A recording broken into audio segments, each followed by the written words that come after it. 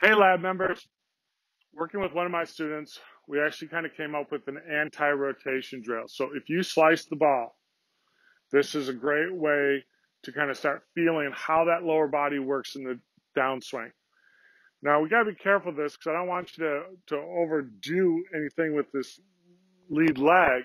But what we're doing and talking about is once we get up to the top, if you think of these hips as being an active or concentric motion working this way, that automatically gets that club working here, working outside. I don't even have to do anything. So what we want though is once we're here, it's a coordination of arm swing and lower body to get down to this position. So that's the reason why I want that sequence to be perceived as arms accelerating first and then body.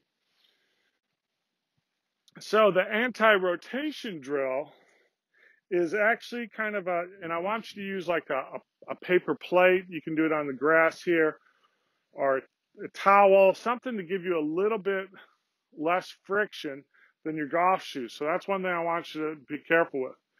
But the anti-rotation drill, and you're actually going to do this, let's say with like a 7-iron or something like that.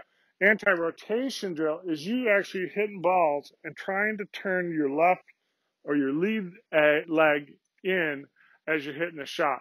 Now, this only applies as a drill if you slice the ball. If you're coming in way underneath, it may not be the best drill for you because it could possibly get you too far underneath.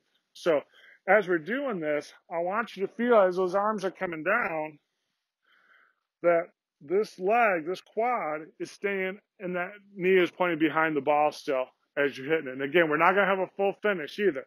So it's just here and it just kind of folds up. It's a drill. It's not how we're going to swing. Now, how does this get applied to the full swing? What we want to see is as I get wound up, as I'm coming down, I got to get the arms down to here and I can brace off this lead leg, okay? Any throwing motion, hitting motion, golf swing, kicking is all done off a solid post. So we need the musculature in the glutes, hams, and quads to be that post coming down. So this anti-rotation drill kind of gives us a feel. From the side view, front view coming out, it's going to feel like that. Glutes staying up, making good posture, good support here as those arms are swinging through. So the drill,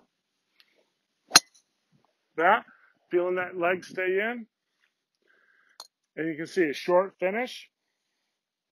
That's just how it gets those arms down here. Once we kind of get that going, we want to have that sequence arms, and then once those arms get down here, now we're trying to bust it through, and I want everything going through the ball and really feeling like this upper body is what's dictating that pace.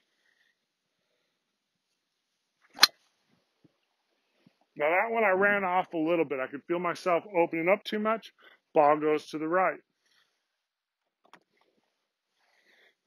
That's a common mistake in trying to create speed is we think we have to go. But the lower body is an eccentrically loaded rotation on the way down. Here, there.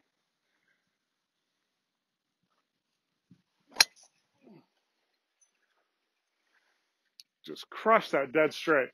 So work on that sequence of getting those arms down here, stabilizing with that lower body with good posture. And then as that's getting down here, we're just chasing it through and going through with that upper body. We need that good upper body rotation to carry our arms through the ball. Thanks for your support. Let me know if you have any questions, and we'll talk to you guys soon. Thanks.